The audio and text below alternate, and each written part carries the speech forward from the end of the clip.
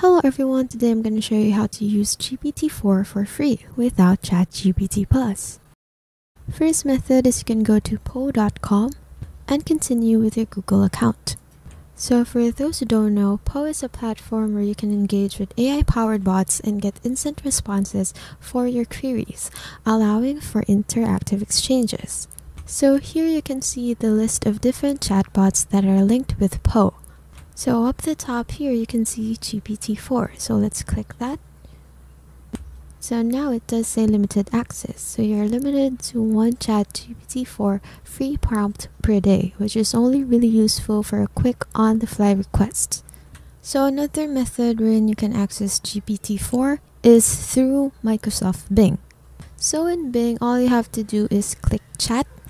So in here, in order to have access to GPT-4, you have to have Microsoft Edge. So Bing may ask you to download it. So just open Microsoft Edge. After that, go to bing.com and then click chat. It will require you to log into your Microsoft account, so make sure you do that.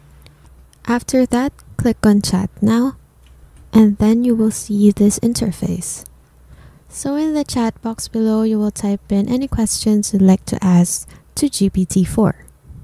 Now down to the last way to access GPT-4 for free is through this website. In your preferred browser, just type in huggingface.co. After that, just go to Spaces, and in the search bar, just type in eSharma. After that, just click Chat with GPT-4.